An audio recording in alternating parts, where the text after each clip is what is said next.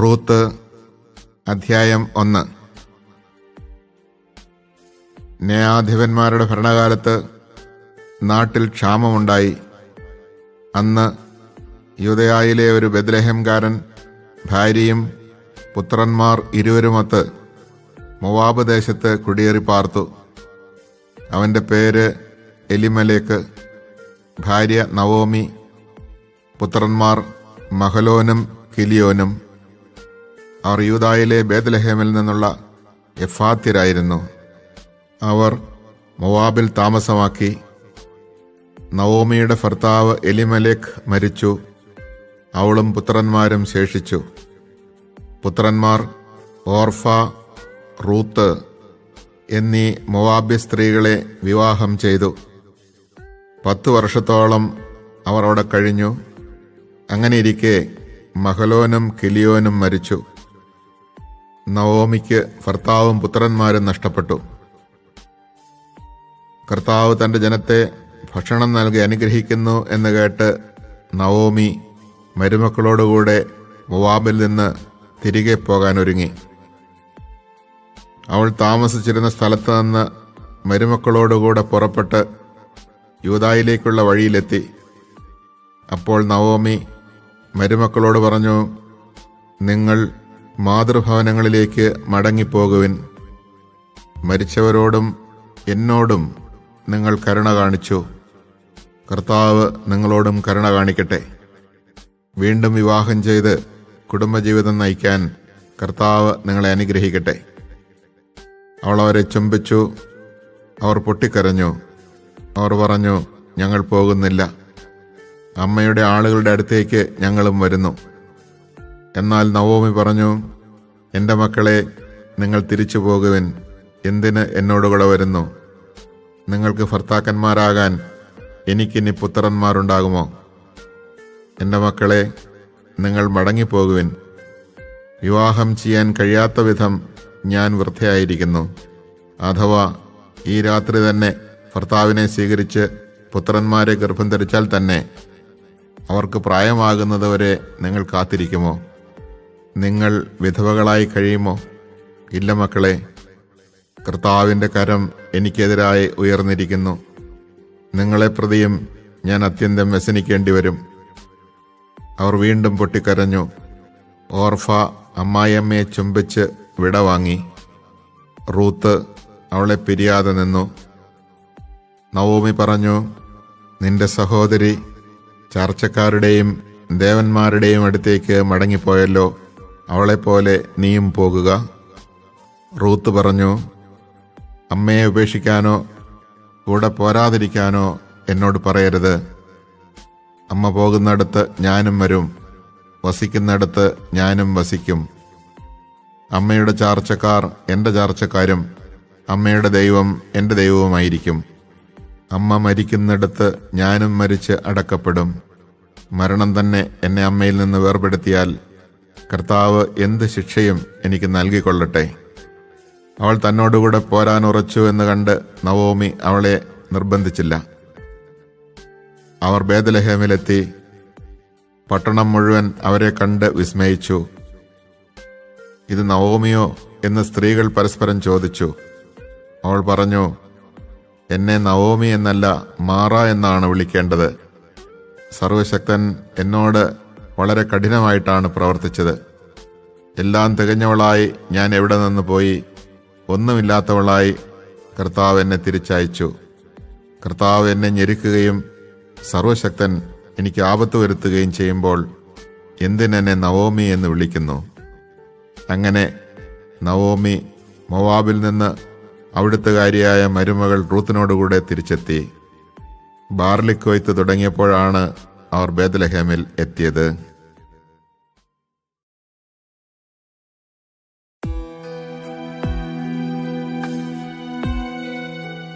Ruth അധ്യായം 2. നവോമിയുടെ ഭർതൃകുടുംബത്തിൽ ബോവാസ് എന്നു പേരായ ഒരു ധനികനുണ്ടായിരുന്നു. ഞാൻ പോയി എന്നെ അനുവദിക്കുന്നവരുടെ വയലിൽ കാലാ പെറുക്കട്ടെ എന്ന് മോവാബ്യയായ റൂത്ത് നവോമിയോട് ചോദിച്ചു. അവൾ പറഞ്ഞു, പൊയ്ക്കൊള്ളുക. റൂത്ത് വയലിൽ ചെന്ന് കൊയ്ത്തുകാരുടെ പിറകെ കാലാപെറുക്കി. എലിമലേക്കിൻ്റെ കുടുംബത്തിൽപ്പെട്ട ബോവാസിൻ്റെ വയലിലാണ് അവൾ എത്തിച്ചേർന്നത്. ബോവാസ് ബേത്ലഹേമിൽ നിന്ന് വന്നു.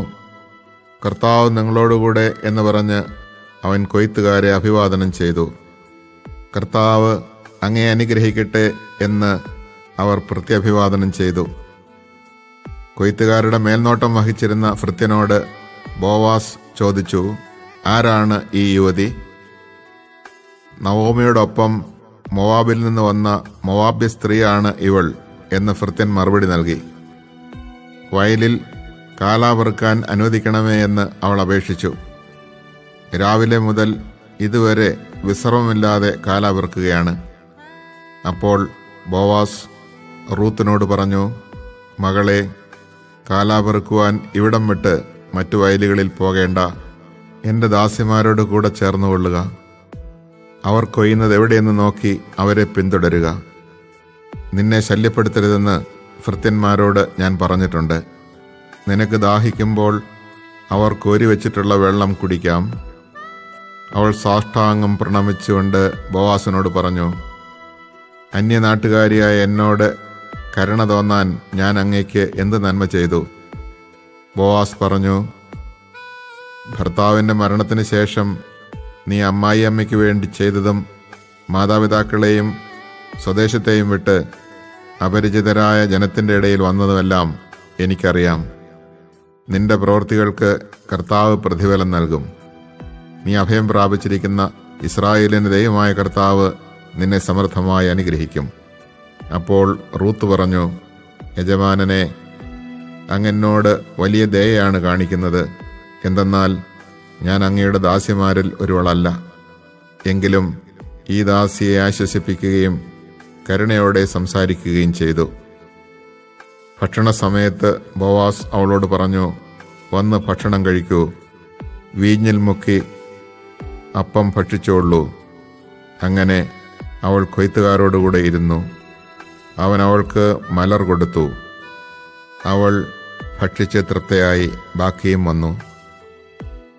അവൾ കാലാപെറുക്കാൻ എഴുന്നേറ്റപ്പോൾ ബോവാസ് ഭൃത്യന്മാരോട് പറഞ്ഞു, അവൾ കറ്റകളുടെ ഇടയിൽ നിന്ന് ശേഖരിച്ചു കൊള്ളട്ടെ. അവളെ ശകാരിക്കരുത്. കറ്റകളിൽ നിന്ന് കുറേശ്ശെ വലിച്ചൂരി അവൾക്ക് പെറുക്കാനിടണം. അവളെ ശാസിക്കരുത്. അങ്ങനെ അവൾ സന്ധ്യ വരെ കാലാപെറുക്കി. മെതിച്ചപ്പോൾ ഏകദേശം 1 ഏഫ ബാർലി ഉണ്ടായിരുന്നു. അവൾ അതെടുത്തുകൊണ്ട് നഗരത്തിലേക്ക് പോയി താൻ ശേഖരിച്ച ധാന്യം അമ്മായിയമ്മയെ കാണിച്ചു. ബാക്കി വന്ന ആഹാരം അവൾക്ക് കൊടുക്കുകയും ചെയ്തു. അമ്മായിയമ്മ ചോദിച്ചു, എവിടെയാണ് ഇന്ന് നീ കാലാപെറുക്കിയത്? എവിടെയാണ് ഇന്ന് നീ ജോലി ചെയ്തത്? നിന്നോട് കരുണ തോന്നിയ മനുഷ്യൻ അനുഗ്രഹീതനാകട്ടെ. താൻ ഇന്ന് ജോലി ചെയ്തത് ബോവാസിനോടുകൂടെയാണെന്ന് അവൾ അമ്മായിമ്മയോട് പറഞ്ഞു. നവോമി മരുമകളോട് പറഞ്ഞു, ജീവിച്ചിരിക്കുന്നവരോടും മരിച്ചവരോടും കാരുണ്യം കാണിക്കുന്ന കർത്താവ് അവനെ അനുഗ്രഹിക്കട്ടെ. അവൾ തുടർന്നു, അവൻ നമ്മുടെ ബന്ധുവാണ്, ഉറ്റ ബന്ധു.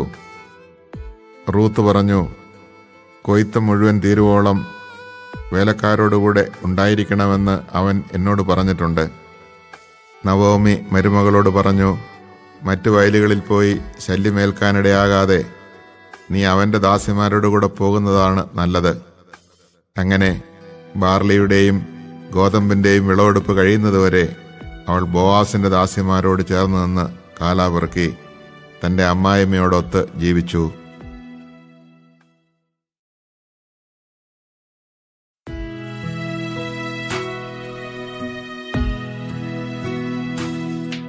റൂത്ത് അധ്യായം 3. നവോമി റൂത്തിനോട് പറഞ്ഞു, മകളെ, സന്തുഷ്ടമായ കുടുംബജീവിതത്തിൽ നിന്നെ പ്രവേശിപ്പിക്കുക എൻ്റെ കടമയല്ലേ? നീ ആരുടെ ദാസികളുമൊത്ത് ജോലി ചെയ്യുന്നുവോ ആ ബോവാസ് നമ്മുടെ ബന്ധുവാണല്ലോ. മെതിക്കളത്തിൽ ബാർലി പാറ്റുന്നതിന് അവൻ ഇന്ന് രാത്രി വരുന്നുണ്ട്. നീ കുളിച്ച് തൈലം പൂശി ഏറ്റവും നല്ല വസ്ത്രവും ധരിച്ച് മെതിക്കളത്തിലേക്ക് ചെല്ലുക. എന്നാൽ അവൻ്റെ അത്താഴം കഴിയുന്നതുവരെ അവൻ നിന്നെ തിരിച്ചറിയാനിടയാകരുത്. അവൻ ഉറങ്ങാൻ കിടക്കുന്ന സ്ഥലം നോക്കി വയ്ക്കുക. പിന്നീട് നീ ചെന്ന് അവൻ്റെ കാലിൽ നിന്ന് പുതപ്പ് മാറ്റി അവിടെ കിടക്കുക. നീ ചെയ്യേണ്ടതെന്തെന്ന് അവൻ പറഞ്ഞു തരും. അമ്മ പറഞ്ഞതുപോലെ ഞാൻ ചെയ്യാമെന്ന് അവൾ പറഞ്ഞു. അവൾ മെതിക്കടത്തിൽ ചെന്ന് അമ്മായിയമ്മ പറഞ്ഞതുപോലെ പ്രവർത്തിച്ചു. ഭക്ഷിച്ചും പാനം ചെയ്തും സന്തുഷ്ടനായപ്പോൾ ബോവാസ് ധാന്യക്കൂമ്പാരത്തിൻ്റെ അരികിൽ കിടന്നുറങ്ങി. അപ്പോൾ അവൾ സാവധാനം ചെന്ന് അവൻ്റെ കാലിൽ നിന്ന് പുതപ്പ് മാറ്റി അവിടെ കിടന്നു. അർദ്ധരാത്രിയിൽ അവൻ ഞെട്ടി ഉണർന്നു. കാൽക്കൽ ഒരു സ്ത്രീ കിടക്കുന്നു. നീ ആരാണ്? അവൻ ചോദിച്ചു. ഞാൻ നിന്റെ ദാസിയായ റൂത്താണ് എന്ന് അവൾ പറഞ്ഞു. അങ്ങ് എൻ്റെ അടുത്ത ബന്ധുവാകയാൽ അങ്ങയുടെ വസ്ത്രം ഈ ദാസിയുടെ മേൽ വിരിച്ച് എന്നെ സ്വീകരിക്കുക. അവൻ മറുപടി പറഞ്ഞു, മകളെ, കർത്താവ് നിന്നെ അനുഗ്രഹിക്കട്ടെ. നീ ഇപ്പോൾ കാണിച്ചിരിക്കുന്ന ഔദാര്യം ആദ്യത്തേതിലും വലുതാണ്. യുവാക്കന്മാരെ, ധനികരോ ദരിദ്രരോ ആകട്ടെ, തേടാതെ നീ എൻ്റെ അടുക്കൽ വന്നല്ലോ. മകളെ, ഭയപ്പെടേണ്ട. നീ ആവശ്യപ്പെടുന്നതെന്തും ഞാൻ നിനക്ക് ചെയ്തു തരാം. നീ ഒരു ഉത്തമ സ്ത്രീയാണെന്ന് നഗരത്തിലെ എൻ്റെ പരിചയക്കാർക്കെല്ലാം അറിയാം. ഞാൻ നിന്റെ അടുത്ത ബന്ധുവുമാണെന്നത് വാസ്തവം തന്നെ. എന്നാൽ എന്നേക്കാൾ അടുത്ത മറ്റൊരു ചർച്ചക്കാരൻ നിനക്കുണ്ട്. ഈ രാത്രി ഇവിടെ കഴിയുക. ഏറ്റവും അടുത്ത ബന്ധുവിൻ്റെ ചുമതല അവൻ നിർവഹിക്കുമോ എന്ന് രാവിലെ അന്വേഷിക്കാം. അവനത് ചെയ്താൽ നന്ന്. ഇല്ലെങ്കിൽ കുറ്റബന്ധുവിൻ്റെ കടമ കർത്താവാണേ ഞാൻ നിർവഹിക്കും. പ്രഭാതം വരെ നീ ഇവിടെ കിടന്നുകൊള്ളുക. അവൾ അവൻ്റെ കാൽക്കൽ കിടന്നു. അതിരാവിലെ ആളറിയുന്നതിന് മുമ്പേ അവൾ എഴുന്നേറ്റു. ബോവാസ് പറഞ്ഞു, മെതിക്കളത്തിൽ ഒരു സ്ത്രീ വന്നെന്ന് ആരും അറിയരുത്. നിന്റെ മേലങ്കി വിരിച്ചു പിടിക്കുക. അവൻ 6 അളവ് ബാർലി അതിലിട്ട് അവളുടെ തലയിൽ വെച്ച് കൊടുത്തു. അവൾ നഗരത്തിലേക്ക് പോയി. വീട്ടിലെത്തിയപ്പോൾ അമ്മായിയമ്മ ചോദിച്ചു, മകളെ, എന്തുണ്ടായി? അവൻ ചെയ്തതെല്ലാം അവൾ വിവരിച്ചു പറഞ്ഞു. അമ്മായിയമ്മയുടെ അടുത്തേക്ക് വെറും കൈയോടെ പോകേണ്ട എന്ന് പറഞ്ഞ് ഈ 6 അളവ് ബാർലി അവൻ എനിക്ക് തന്നു. നവോമി പറഞ്ഞു, മകളെ, കാര്യങ്ങൾ എങ്ങനെയാകും എന്ന് കാത്തിരുന്ന് കാണാം. കാര്യം തീരുമാനിക്കുന്നതുവരെ അവൻ അടങ്ങിയിരിക്കുകയില്ല. ഇന്ന് തന്നെ തീരുമാനമാകും.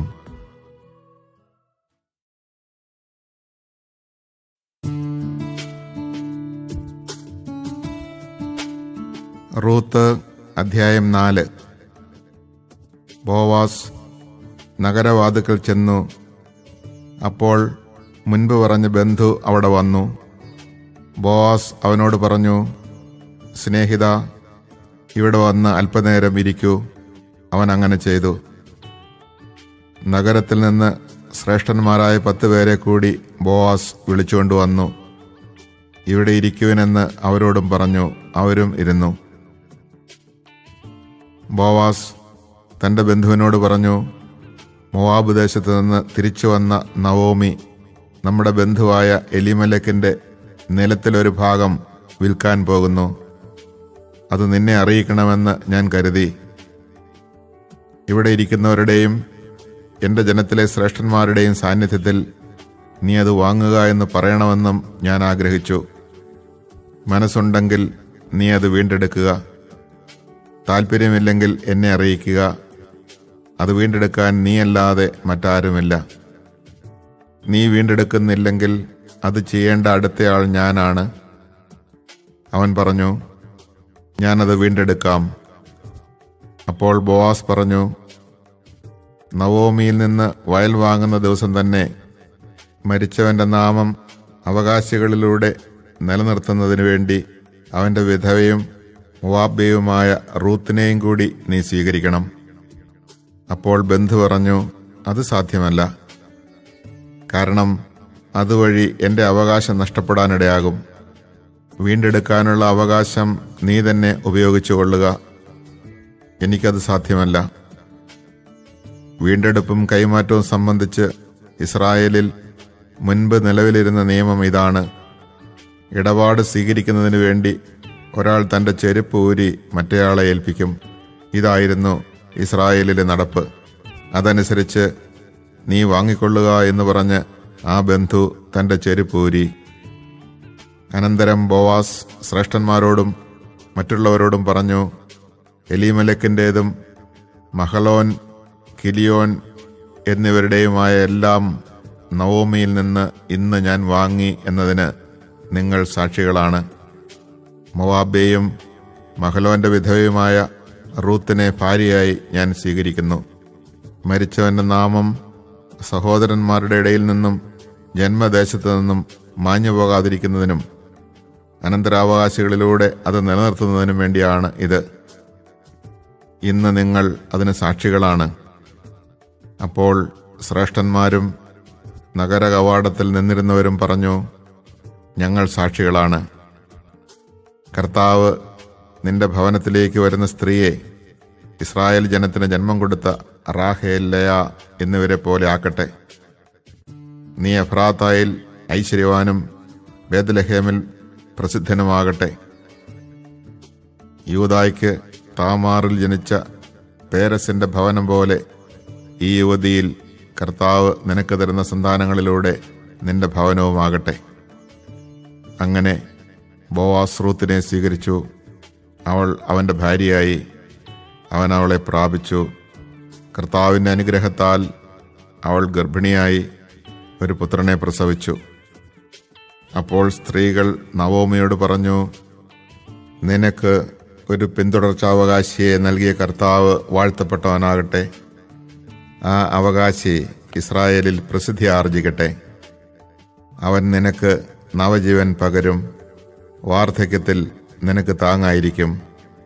നിന്നെ സ്നേഹിക്കുന്നവളും 7 പുത്രന്മാരെക്കാൾ വിലപ്പെട്ടവളുമായ നിന്റെ മരുമകളാണ് അവനെ പ്രസവിച്ചത്. നവോമി ശിശുവിനെ മാറോടണച്ചു. അവൾ അവനെ പരിചരിച്ചു. അയൽക്കാരായ സ്ത്രീകൾ നവോമിക്ക് ഒരു പുത്രൻ ജനിച്ചിരിക്കുന്നു എന്ന് പറഞ്ഞ് ഓബദ് എന്ന് അവന് പേരിട്ടു. അവൻ ദാവീദിന്റെ പിതാവായ ജസ്സയുടെ പിതാവാണ്. പേരസിന്റെ പിൻതലമുറക്കാർ ഇവരാണ്. പേരസ് ഹെബ്രോന്റെ പിതാവാണ്. ഹെബ്രോൻ രാമിന്റെയും രാം അമീനാദാബിന്റെയും അമീനാദാബ് നഹഷോന്റെയും നഹഷോൻ സൽമോന്റെയും സൽമോൻ ബോവാസിന്റെയും ബോവാസ് ഓബദിന്റെയും ഓബദ് ജസ്സയുടെയും ജസ്സെ ദാവീദിന്റെയും പിതാവാണ്.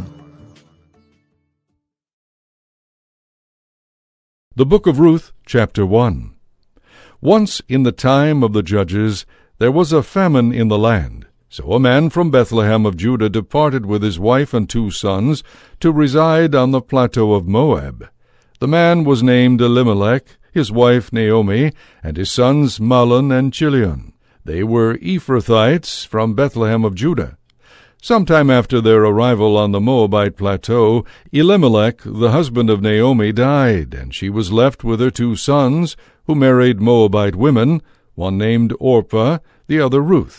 When they had lived there about 10 years, both Mahlon and Chilion died also, and the woman was left with neither her 2 sons nor her husband.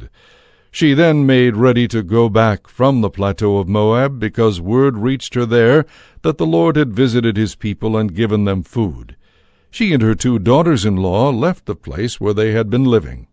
Then, as they were on the road back to the land of Judah, Naomi said to her 2 daughters-in-law, "Go back, each of you, to your mother's house. May the Lord be kind to you as you were to the departed and to me. May the Lord grant each of you a husband and a home in which you will find rest." She kissed them good-bye, but they wept with loud sobs, and told her they would return with her to her people. "Go back, my daughters," said Naomi. "Why should you come with me? Have I other sons in my womb who may become your husbands? Go back, my daughters. Go, for I am too old to marry again. And even if I could offer any hopes, or if tonight I had a husband or had borne sons, would you then wait and deprive yourselves of husbands until those sons grew up? No, my daughters, my lot is too bitter for you, because the Lord has extended his hand against me." Again they sobbed aloud and wept, and Orpah kissed her mother-in-law good-bye, but Ruth stayed with her. "See now," she said, "your sister-in-law has gone back to her people and her God. Go back after your sister-in-law." But Ruth said, "Do not ask me to abandon or forsake you, for wherever you go I will go, wherever you lodge I will lodge. Your people shall be my people, and your God my God. Wherever you die I will die, and there be buried. May the Lord do so and so to me, and more besides, if aught but death separates me from you." Naomi then ceased to urge her, for she saw she was determined to go with her. So they went on together till they reached Bethlehem. On their arrival there, the whole city was astir over them, and the women asked, "Can this be Naomi?" But she said to them, "Do not call me Naomi, call me Mara, for the Almighty has made it very bitter for me. I went away with an abundance, but the Lord has brought me back destitute. Why should you call me Naomi, since the Lord has pronounced against me, and the Almighty has brought evil upon me?" Thus it was that Naomi returned with the Moabite daughter-in-law Ruth, who accompanied her back from the plateau of Moab. They arrived in Bethlehem at the beginning of the barley harvest. Chapter 2. Naomi had a prominent kinsman named Boaz of the clan of her husband Elimelech. Ruth the Moabite said to Naomi, "Let me go and glean ears of grain in the field of anyone who will allow me that favor." Naomi said to her, "Go, my daughter," and she went. The field she entered to glean after the harvesters happened to be the section belonging to Boaz of the clan of Elimelech. Boaz himself came from Bethlehem and said to the harvesters, "The Lord be with you." And they replied, "The Lord bless you." Boaz asked the overseer of his harvesters, "Whose girl is this?" The overseer of the harvesters answered, "She is the Moabite girl who returned from the plateau of Moab with Naomi. She asked leave to gather the gleanings into sheaves after the harvesters, and ever since she came this morning she has remained here until now with scarcely a moment's rest." Boaz said to Ruth, "Listen, my daughter, do not go to glean in anyone else's field. You are not to leave here. Stay here with my women servants. Watch to see which field is to be harvested, and follow them. I have commanded the young men to do you no harm. When you are thirsty, you may go and drink from the vessels the young men have filled." Casting herself prostrate upon the ground, she said to him, "Why should I, a foreigner, be favored with your notice?" Boaz answered her, "I have had a complete account of what you have done for your mother-in-law after your husband's death. You have left your father and your mother and the land of your birth, and have come to a people whom you did not know previously. May the Lord reward what you have done. May you receive a full reward from the Lord, the God of Israel, under whose wings you have come for refuge." She said, "May I prove worthy of your kindness, my Lord. You have comforted me, your servant, with your consoling words. Would indeed that I were a servant of yours." At mealtime Boaz said to her, "Come here and have some food. Dip your bread in the sauce." Then as she sat near the reapers, he handed her some roasted grain, and she ate her fill and had some left over. She rose to glean, and Boaz instructed his servants to let her glean among the sheaves themselves, without scolding her, and even to let drop some handfuls and leave them for her to glean without being rebuked. She gleaned in the field until evening, and when she beat out what she had gleaned, it came to about an ephah of barley, which she took into the city and showed to her mother-in-law. Next she brought out and gave her what she had left over from lunch. So her mother-in-law said to her, "Where did you glean today? Where did you go to work? May he who took notice of you be blessed." Then she told her mother-in-law with whom she had worked.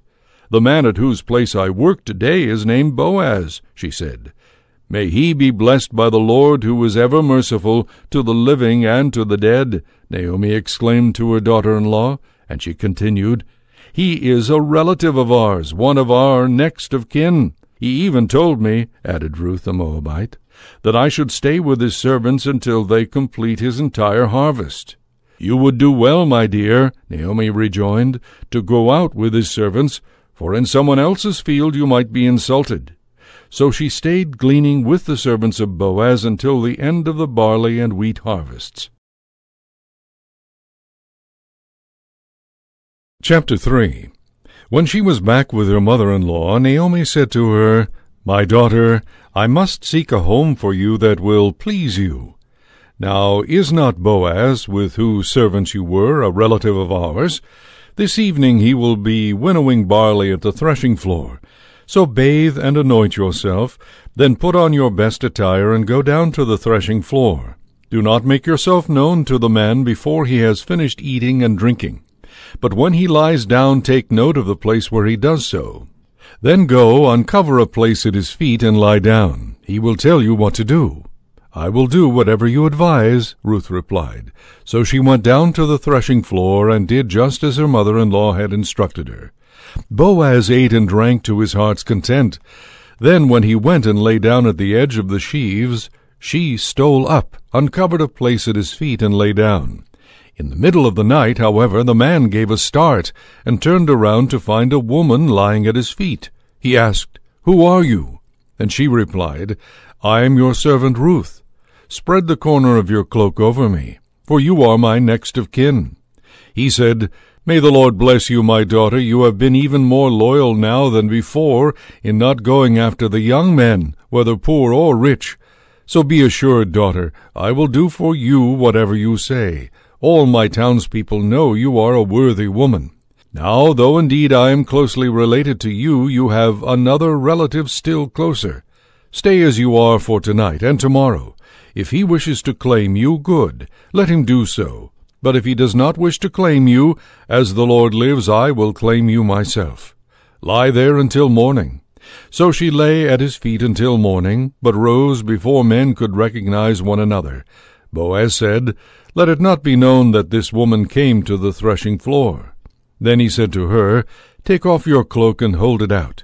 When she did so, he poured out 6 measures of barley, helped her lift the bundle, and left for the city. Ruth went home to her mother-in-law, who asked, How have you fared, my daughter? So she told her all the man had done for her, and concluded, He gave me these 6 measures of barley because he did not wish me to come back to my mother-in-law empty-handed. Naomi then said, Wait here, my daughter, until you learn what happens, for the man will not rest, but will settle the matter today. Chapter 4.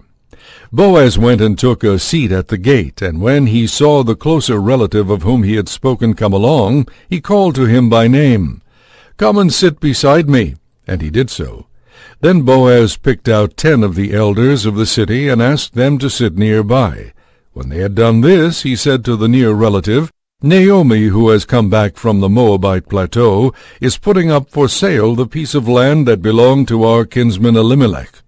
So I thought I would inform you, bidding you before those here present, including the elders of my people, to put in your claim for it if you wish to acquire it as next of kin. But if you do not wish to claim it, tell me so, that I may be guided accordingly, for no one has a prior claim to yours, and mine is next. He answered, I will put in my claim. Boaz continued, Once you acquire the field from Naomi, you must take also Ruth the Moabite, the widow of the late heir, and raise up a family for the departed on his estate. The near relative replied, I cannot exercise my claim lest I depreciate my own estate. Put in a claim yourself in my stead, for I cannot exercise my claim. Now it used to be the custom in Israel that to make binding a contract of redemption or exchange, one party would take off his sandal and give it to the other. This was the form of attestation in Israel.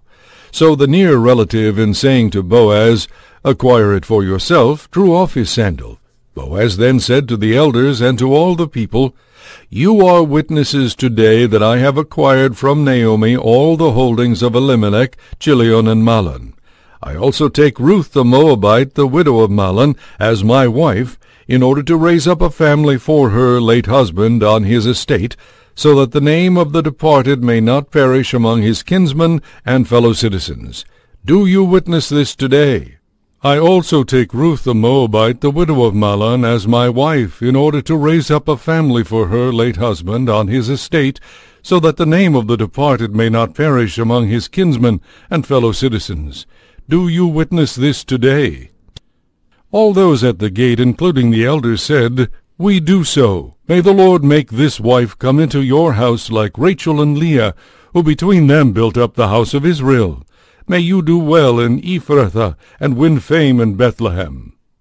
With the offspring the Lord will give you from this girl, may your house become like the house of Perez, whom Tamar bore to Judah." Boaz took Ruth. When they came together as man and wife, the Lord enabled her to conceive, and she bore a son. Then the women said to Naomi, "Blessed is the Lord, who has not failed to provide you today with an heir. May he become famous in Israel. He will be your comfort and the support of your old age, for his mother is the daughter-in-law who loves you. She is worth more to you than 7 sons." Naomi took the child, placed him on her lap, and became his nurse, and the neighbor women gave him his name, at the news that a grandson had been born to Naomi. They called him Obed. He was the father of Jesse, the father of David. These are the descendants of Perez. Perez was the father of Hezron.